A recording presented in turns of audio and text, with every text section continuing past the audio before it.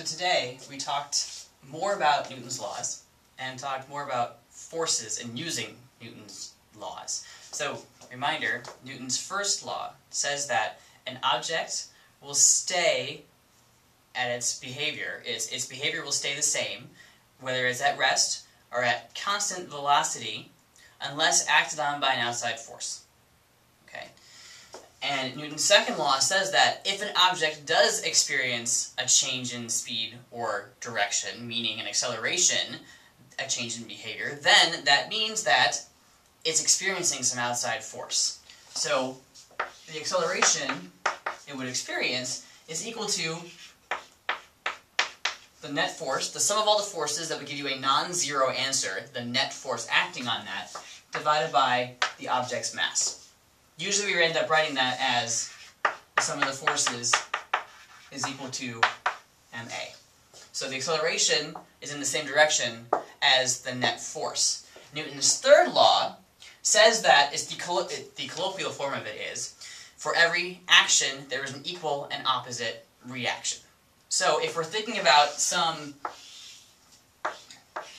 box that is on the floor,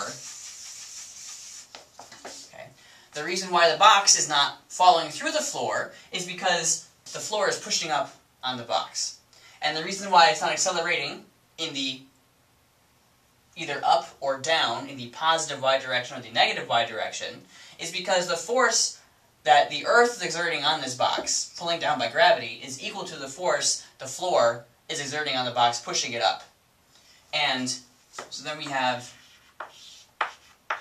F sub g, the force of gravity, is equal to the force of the floor pushing up on the box, which we call the normal force. The normal force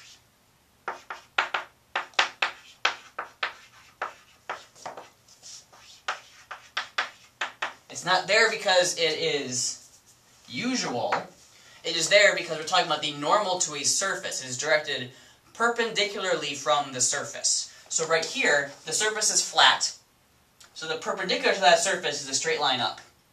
An object will only have this if it is in contact with some other surface.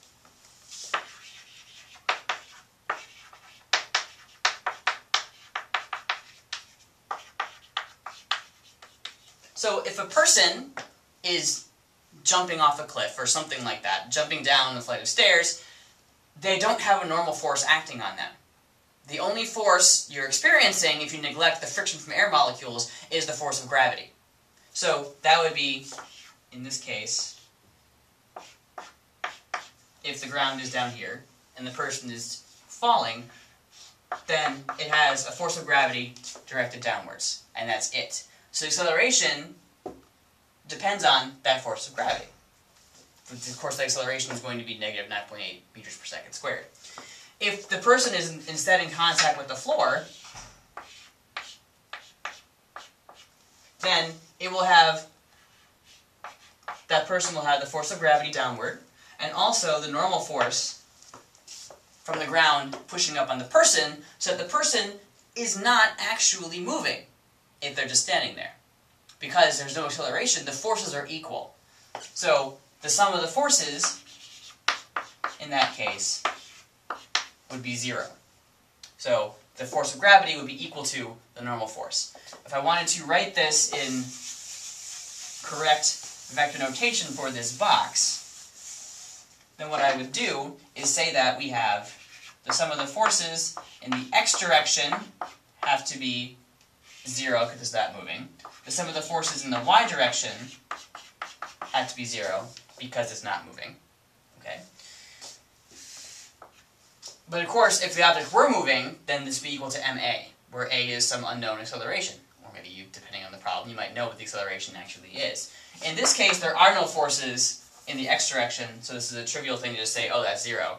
In this, we have the sum of the forces in the y direction is equal to the gravity force plus the normal force. So this is in full vector stuff.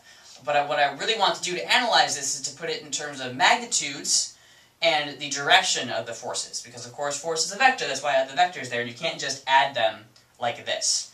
So you have to actually say the sum of the forces in the y direction is equal to the force of gravity is going downward, so it'll be negative the magnitude of the force of gravity, and positive the normal force, because the normal force is going up. So it's got a positive sign. We know it's not moving, so this is 0, so that means that the normal force is equal to the gravitational force, or the weight of the object. So the normal force is equal to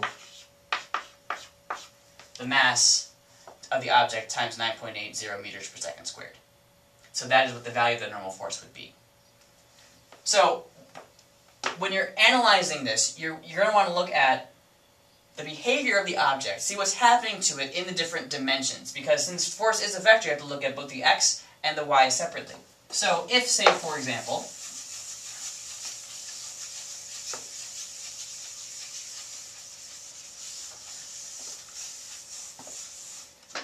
first of all, we're going to neglect friction. We're going to say that we're pulling on some wagon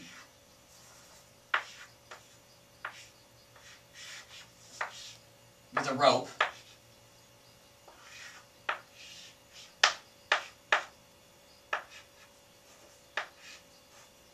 And we're holding onto the rope right there.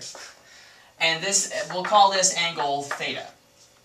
Okay, so that person is pulling on the rope to move the wagon. So we want to know what's actually happening to the wagon. Okay, so if we analyze what's happening on the wagon, we can draw a free body diagram, which is a diagram that shows all the forces acting on the wagon alone. We're not talking about the person. The person's acting on the wagon, so we need to worry about that. But if we're just talking about the forces on the wagon, then we need to only talk about those forces doing that. So we would draw a diagram that would be, you can kind of do it however you would like. We'll do it over here. Draw the wagon. And we can look at the forces that are acting on it. So we have the force of gravity pulling down. And since it's in contact with the floor, that means that we have the normal force from the floor pushing up. And then we also have this force of tension in the rope at some angle theta exerted by the person. And in order to actually explain what's going on to this wagon, we need to look at the forces in the x and in the y direction. So the sum of the forces in the x direction, there's only one force that's acting in the x direction, and that's the x component, the x part of that tension. So we're going to call that T sub x. In the y direction, we have three forces that are involved, because we have gravity, we have the normal force, and we have the y component of that tension. Okay. Now, if the wagon is not moving up or down, then its acceleration is going to be 0 in that dimension. So this, we can say, is going to be 0. Right here we know that this is the only force that's acting on this wagon in the x direction, unless we talk about friction, but we're not doing that right now. So the only force acting on it is the tension from the rope that the person is pulling it with. And so the acceleration it experiences in the x direction is only going to be that from that x part of the tension. So what's happening with this, if we wanted to figure out, say, like what the tension in that rope actually is, and we can do that by looking at this equation now, with the fact that it is not moving up or down in the y direction. And if you want to put in signs, which you do want to do, like I was mentioning before with the magnitudes, then we know that the y component of the t is going up, the n is going up, and the gravity is going down. So this is negative the magnitude of fg plus the magnitude of n plus the magnitude of ty. Okay. Now, what is ty? Ty would be the overall tension times the sine of the angle, because of the triangle, breaking it down to the components like we've done before. So that means this is going to be negative fg plus n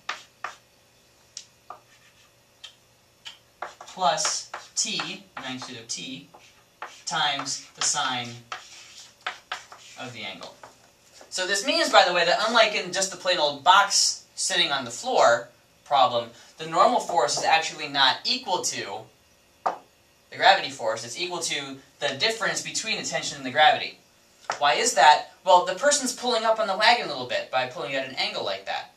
So the floor isn't experiencing the full force of the weight, and so it doesn't have to react as much as if it were just there and the person weren't pulling up on it. The floor will only give as much as is needed to balance things out. If it would give more, then it wouldn't be balanced anymore. So the normal force would actually be the difference between the gravity and the tension. You can see that just by solving here, where we have the normal force would be equal to, bringing that over there, and the t over there as well, positive the force of gravity minus your tension times your sine of theta. Okay? So this is just one example of what we're going to be doing, but it shows how you need to analyze the forces in the different directions. You need to look at the x's, you need to look at the y's to see what exactly is going on, and also note, do you have an equilibrium situation where there is no motion in a certain direction, and can you say the acceleration is 0? And what does that mean for what's going on with regard to the relationships of the other forces?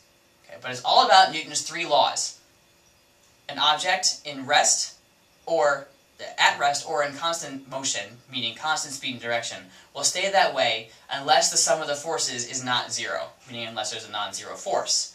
And so that non-zero force will cause an acceleration of that object being the speed or change in speed or direction, that is acceleration. And any force will have a pair, a partner that will make up a pair that will be equal in magnitude and negative in direction. So for example, this wagon, the floor will exert a force that is equal in size to the weight that it feels from the wagon. In this case, it's the weight minus the parts that it's being lifted off the floor with. But those two things will be equal in magnitude and opposite in direction. Okay? So we will be doing many examples of this in class, and we talk about this a little bit more next time as well.